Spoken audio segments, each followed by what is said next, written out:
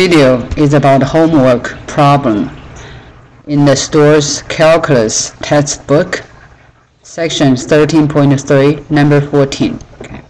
This problem, they give us a vector function. R of t equal to e to the 2t cosine 2ti plus 2j plus e to the 2t sine 2t k. Okay. So they give us a vector function, which means they give us a curve. Okay.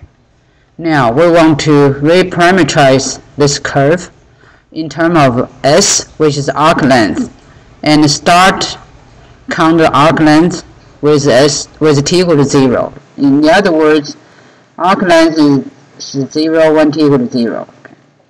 Okay, so basically we want to replace t here as s, which is arc length. So we need to know the relationship between s and t.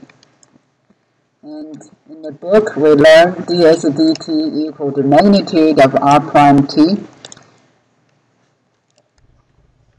Okay, so what we need to do is first find r prime of t, then find its magnitude. Okay, to find r prime of t, based on the rule, r of t is a vector function. Find its derivative is equivalent to say find the derivative of each of three components. Okay, so let's take the derivative of first component, e to the 2t times cosine 2t. Two function product multiply each other using the product rule. So we'll take the derivative of e to the 2t first. Give us 2 e to the 2t. Keep cosine 2t unchanged. Then fix e to the 2t. Take the derivative of cosine 2t. Give you minus 2 sine 2t. Let's give it I. Okay. And then take the derivative of the second component, which is 2. Take the derivative with respect to t, give you 0. Then plus the third one. So add 0. Okay. Then plus take the derivative of the third component. Again, using product rule, give you 2e to the 2t sine 2t plus 2e to the 2t cosine 2t. Let's give it the coefficient of k. Okay, now we need to find the magnitude of r prime t. So the magnitude of r prime of t is the square root of each component square add together. So I'll give you 2 e to the 2t cosine 2t minus 2 e to the 2t sine 2t cosine square plus 0 square, then plus 2 e to the 2t sine 2t plus 2 e to the 2t cosine 2t cosine square.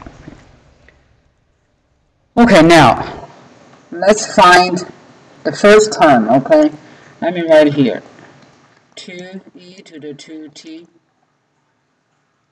cosine 2t minus 2 e to the 2t sine 2t square. Okay, let's calculate this. Okay, that's a minus b whole thing square. Use the formula, give you a square, which is 4.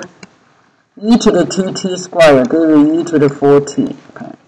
Then cosine 2t is whole thing square. Then minus 2ab. 2 times 2 give you 4, then times 2 give you 8. E to the 2t times e to the 2t give you e to the 4t. Then you got a cosine 2t, then sine 2t, then plus 4e to the 2t squared, give you e to the 4t, times sine square of 2t. Okay, we simplify this, gives us add first and the third term together. Put 4e to the 2t out. So for the parentheses, you got a cosine square 2t plus sine square 2t, which give you 1. So these three terms really can be read as 2.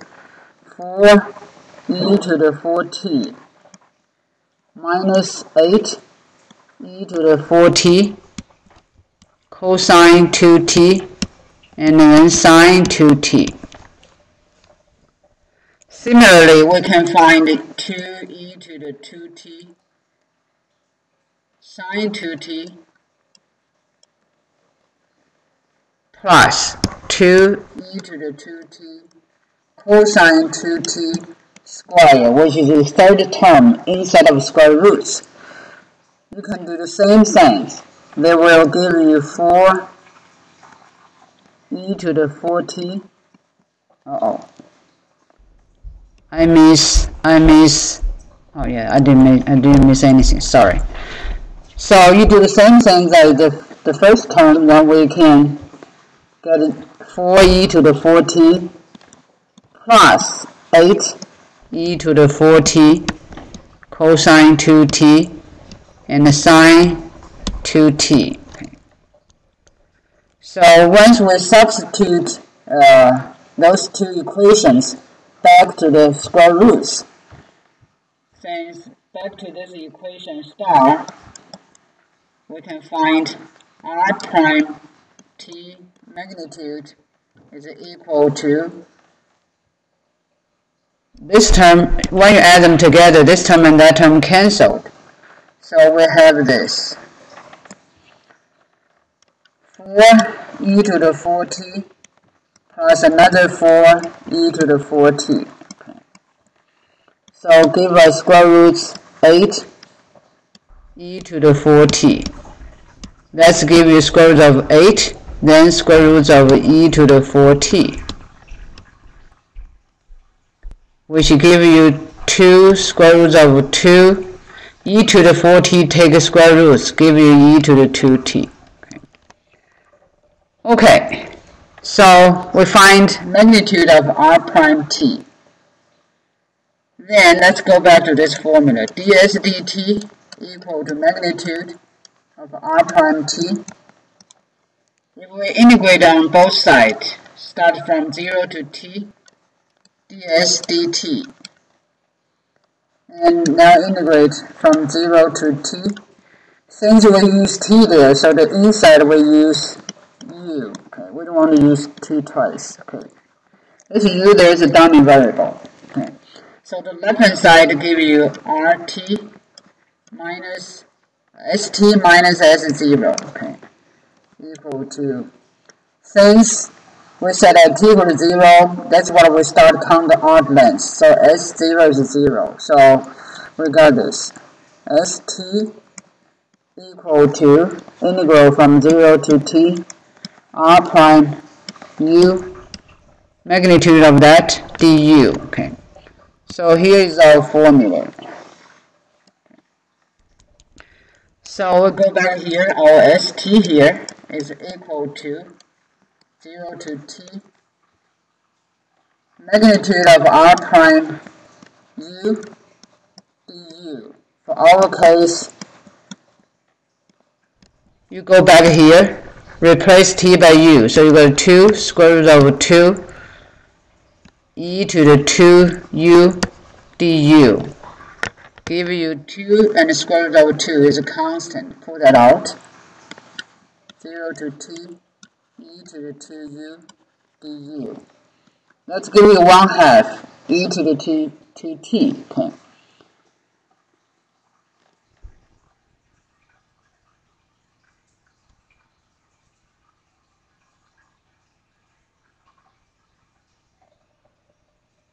Okay, let's integrate this. You got 2 square root of 2 integrate that, you got 1/2 e to the 2u evaluated 0 and t.